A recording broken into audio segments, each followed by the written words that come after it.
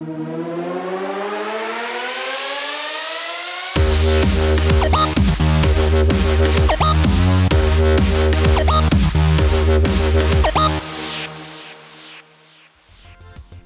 we are already on Thailand number 8. We're at the midpoint, and I don't know about you, but if you've been playing these through, this is where I start hitting my groove. I start really feeling it at this point. I'm kind of in the rhythm.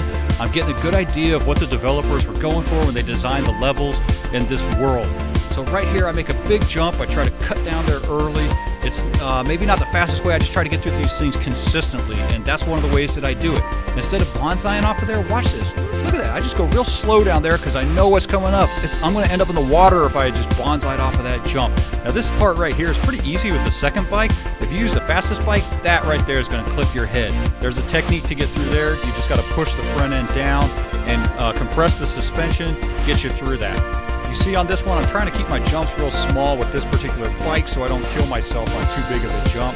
Here at this section, I tried to make it to the end. Oh, and I didn't do it, so I lost some time there. I wish I could have cleared it to the end. Downside to having a little bit slower bike, no biggie. Moving on to the next level.